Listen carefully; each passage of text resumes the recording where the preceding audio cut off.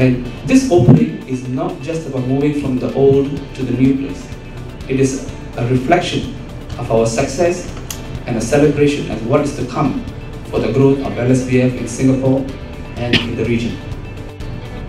So here we are, reaching out to the employers. We really want to tighten our links with the employers around us. We want this campus to become almost like the living room, the learning resource of the employers of Singapore and the world. And through UK transnational education provision, thousands of Singaporeans have benefited from a UK qualification without leaving home. And again, that builds on our future, that builds our bonds for future partnerships for prosperity.